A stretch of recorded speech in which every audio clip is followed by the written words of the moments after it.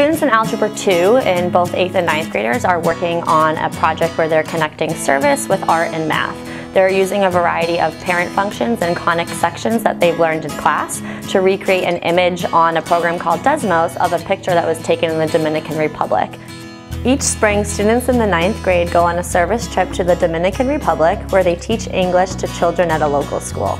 There'll be a cultural component in which they're reflecting on what the picture means to them right now, and then what it will mean to them when they return from the Dominican Republic.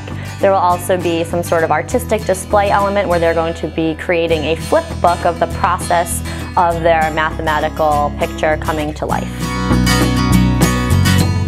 The picture of Dominican Republic is definitely a lot more complex, requires many more functions to be put in. Also, we learn new kinds of functions, and it's a great way for the students to practice what they learned in class and also explore on their own a little bit. So we are enjoying doing this project.